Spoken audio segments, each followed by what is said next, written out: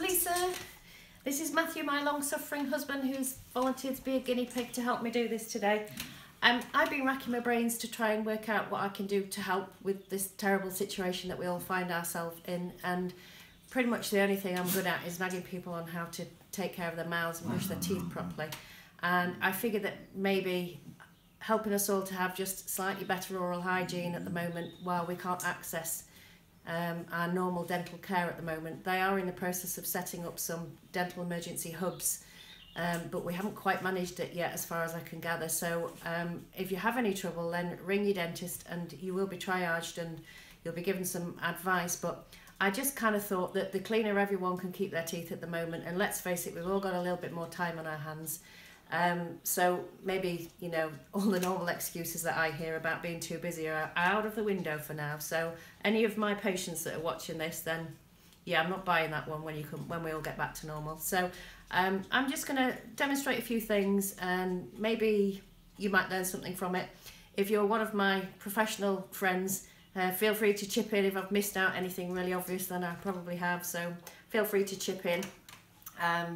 I hope it's taken with the intentions that I meant it to be. There's no product placement. These are just the things that I usually recommend and the things I've got kicking around the house to try and give some demonstrations with. So there's no gain for anybody. I'm just trying to help a little bit. So I hope you find it useful. Anyway, here we go.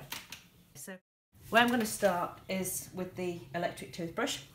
So I quite like these Oral-B ones with the little round head. The good little bit of advice for these is to try and change the top every 3 months if you can, and keep it on its charger every night if at all possible. So just to make it a little bit easier, I'm going to get Matthew to pop this thing in his mouth. This is from a game that we've got at home at the moment. Yeah, we're that kind of family, so I'll get Matthew to pop that in because it'll just help me be able to demonstrate a little bit better. And then if I can tip you around to me, Matthew, a little bit. So what I would say is put some toothpaste on your brush. Just scoop a little bit of toothpaste into your four corners before you start, just so that you'll collect that as you go past. And then the idea with the toothbrush is that you're trying to clean the gum edge predominantly with this toothbrush. So you want to try and clean around the margin of the tooth on the outside, and then if you open a little bit, the same surface on the inside, as well as the tops of the teeth. So just to give you a little demonstration, so you would put your brush in towards the back, put it on the tooth, angle it slightly, push it down towards the gum before you start, then switch on, and then basically let the toothbrush do all the work.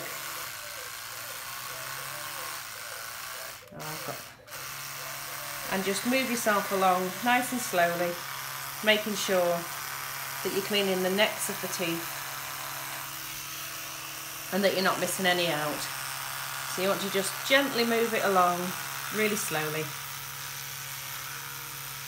Try not to skip around and clean too many different teeth at once. Try and be a little bit methodical about it, that way you won't miss them quite so much. And remember that because the electric toothbrush is working on its own, you can rotate this in your hand a little bit easier. You don't have to grip it and hold it like you would a normal toothbrush. You can just move it around into all the corners. Once you get back to the starting point again, you're then going to come back along and brush the top of the teeth, because that does tend to get missed when you're concentrating so much on the neck of the tooth. And then come around and do it that way. And it's exactly the same on the top. You'll push up towards the gum slightly, nice and gently. And you'll probably see it better there. You can see that I'm cleaning all of the tooth, but concentrating mainly on the gum margins.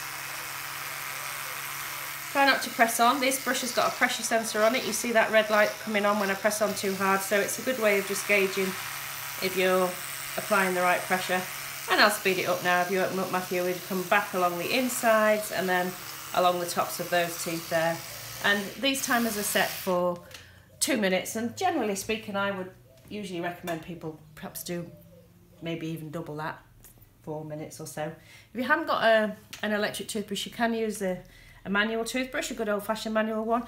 Probably quite a small head and a medium texture brush. This one's probably a little bit small for Matthew's mouth, but it's all I had kicking around at home, so it shows you the general idea. So what you do with the manual brush is pretty much mimic the same action as you would with the electric one. You put it on the gum, just give it a little gentle push up towards the gum, and then try if you can and brush in a circular scrubbing motion, and maybe 10 quick circles on each spot before you move along and do the ones next door. So again, try and do your gum margins, right to the back, and then don't forget you've got to do your insides and then your tops of your teeth as well. So it's just about doing that same all the way around, concentrating around the gums before you do anything else. So that's the technique with the manual toothbrush. So at that point then you've cleaned the flat part of the tooth on the inside and the outside, but what you haven't done is clean in between your teeth. No toothbrush ever cleans in those bits. So it's really, really important to try and clean those bits out, because that's where the plaque tends to get stuck, it's where things tend to go wrong. So it's a really important part of your daily routine to try and clean those bits out. So the most common popular gadget that we have for this is the TP brush. So they come in multiple sizes, and you can actually buy a multi-pack of these, one of every size, which is quite useful if you've never used them before, because you don't really know what size you're going to need, and most people need more than one size, maybe 2 or even 3 sizes to go around a mouth. So the technique that you would use with these is I usually put a very gentle curve on it before I start, and then what you would do is just poke it into that little space between the tooth and then just wiggle it through. I always say to wiggle it. If you start poking at it, you'll tend to bend the bristles a little bit, so just try and wiggle it through. And what you want is a really good snug fit. It needs to be quite difficult to do. If it goes in too easily, then it's going to leave a little bit of plaque behind. Just come to me, Matthew, a little bit. Don't forget, you do need to get all your teeth done. You need to get right to the back. It's not so easy to demonstrate that with these, but the back teeth are probably more important than the front teeth. So just try and wiggle it through each of them. There is an alternate version for a back tooth. If I can get you to just pop that out, Matthew. TP do a long handled version, so the sizes all correspond, you know, your red and this one is the same size as the red in that one, but the handy hint for using these is to not open your mouth too wide. So if I can just bring you this way a little bit, so don't open as wide as that, only open about as wide as one finger, keep your cheek as soft as you can, and then what you do is you would hook your cheek out like this, leaving lots of space in there for this brush to go in, and then you can see that you can comfortably get that into the back tooth and wiggle it through like that, so that you've got the space. And if I just demonstrate what not to do, if I get Matthew to open wide and stretch really tight, so you've got a really tight cheek at that point, there's no room to get the brush in there when you do it that way. So close up, let everything be soft and as floppy as you can, and then you will get it to go through. So that's the other thing. Now another alternative is a little rubber stick. These ones don't have wires and bristles, they've just got like a bendy rubber. Will you pop that back on for me, please? And I think a lot of people find these a little bit more comfortable to use. So they have the same principle, you just wiggle it through like this. And these are generally a little bit tapered, so they're very fine at one end and they get thicker. So the idea is that you would wiggle it through as far as it wants to go, so that in your bigger gaps it goes through a little bit further, and your smaller gaps it doesn't go through quite so far. You may find when you first start doing any of these products that you actually cause a little bit of bleeding when you first start doing this. Try not to worry too much about that. When you're not doing these things and you're not brushing your teeth and cleaning in between your teeth very well, you tend to have some inflammation in your gums. And inflammation will bleed very easily when it's poked and prodded about like this. So keep going, don't worry about it, and you will find that if you start doing it enough and regularly enough and well enough, you'll get that bleeding to subside. So try not to let it put you off. So these are a TP brand as well. They come in a packet, they're called Easy Picks, and there's a small and a large in these. But you will find if you start looking, there's loads of these kinds of products around. These are both made by Wisdoms. Those ones have got a little bit of a curve on them, they're flat. These tend to not be quite so long lasting. The TP brushes have got a wire on, a little bit sturdier and a little bit harder, but the principle's the same. Basically, you're disturbing that plaque that's stuck in between your teeth. So your other option is the good old-fashioned dental floss. All right, the good old stuff that we used to have years ago is still going strong. It is quite tricky to use dental floss, but there are some things that make it a little bit easier, so I'll give you a little demo on that. So I usually say to wrap it around your middle fingers, okay, and then hold about a couple of inches between your thumb and your first finger. And then, again, if you can look this way, Matthew, the idea would be that you would slide it up between your teeth,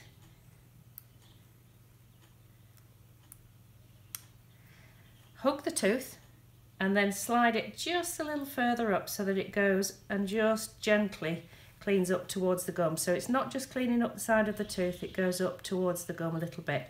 But you have to keep that contact, you have to keep it curved against the side of the tooth. in order to do that safely. You need to be nice and careful when you're up near the gum. So a little bit of control at this point just to get it into the loose bit. Pull it tight, slide it up and bring it back out again. So it's all about cleaning right up and under the gum line, but not damaging it and snapping it up into the gum. When you want to get to your back teeth with dental floss, then you hold your floss and make a prong over the ends of your first fingers like this, and that will then help you to get the floss around the back tooth. So you can hook around the back of the back tooth there and floss behind there, and you can floss, scoop it down, scoop it up again, and by only using one finger either side of the tooth like that, it stops you being, you know, struggling to get to your back teeth. The one mistake that most people make with the floss is that they would naturally wrap it around the index finger, the first finger, and once it's wrapped around those fingers, you kind of only got claws really to try and push it to the back, so it just becomes really difficult to try and get it to the back. So middle fingers definitely makes life a lot easier, so that's a good little hint. I'll let Matthew show you the next product. Pop that out again for us. These are called gum chucks. These are something that I picked up from one of the dental meetings I went to. Basically you got a little bit of floss on some handles, and it's a two-handed job, but you really like these, don't you? Yeah. It took me best part of 30 years to get him to start cleaning in between his teeth, and finally found a product that he likes, so they're a winner. So there's one other little gadget, something called a interspace brush. You'll find these on Amazon or wherever online shopping place you might find them. These are really useful for other problems, like maybe you've got a really crowded area that you struggle to get into, get around the back of your back teeth. They're particularly good for wisdom teeth problems. So if you've got a wisdom tooth that's stuck half in, half out, they can often flare up and give you trouble. So getting one of these slightly underneath the gum flap so that you can just really poke it underneath and give it a good clean. Follow that up with teaspoon of salt, mug of hot water, make yourself a hot water salt mouthwash. That works really well if you can nip a wisdom tooth trouble in the bud with something like that. So a good brush underneath, really get round all where the wisdom tooth's trying to come through, and then a 3 or 4 times a day gargle with a vigorous gargle. That might just stave off any problems. Cut it in the middle there. There's another product, I call it a flossette, and basically I haven't got any at home to show you unfortunately, but basically it's a little bit of floss on a handle. So you use the same principle really as I've showed you with the floss or with these things, and use just that small amount of floss. They come either shaped like a Y where the floss is across the top, or like a D where the floss is down the side. I think personally that the Y-shaped ones are a little bit more easy, a little bit more effective. They can get right to the back with the Y-shaped ones, so if they're quite useful and quite good. So that's another gadget out there, but unfortunately I haven't got that one to show you. Moving on to toothpaste then. If you've got any sensitive teeth, then the sensitive toothpaste do work lots of times. I mean, sometimes it's a problem that's beyond the toothpaste, but for a lot of people they do work. So there's loads of different ones around. I've got a Sensodyne Repair and Protect kicking around. I've got another Sensodyne Pro Enamel and a Colgate Pro Relief as well. They all have very slightly different ingredients in them. So if the one that you first try doesn't seem to be working, then just try a different one, because it may be that one's going to work better for you than another one. But there are two basic principles really. The first is that when you're brushing with it, try and leave the toothpaste on your teeth. So that what I mean by that is that you'd brush your teeth, then you'd spit, and then you just come away. So don't suck a wet brush, don't gargle with anything, don't rinse with anything. You want that residue of toothpaste to stay on your teeth, and it's going to help that toothpaste to work. That message is actually the same regardless of whether you're using a sensitive toothpaste. That's the general advice with toothpaste, is to try and leave it on if you can. There's all kinds of good stuff in toothpaste. If you can leave it on, you get more out of it. So if you do find that your sensitivity is still there, then what you can do is double that up a little bit by just putting a little bit on your finger and rubbing it into the bit that's hurting before you pop into bed, and that way you just get in another coating of it.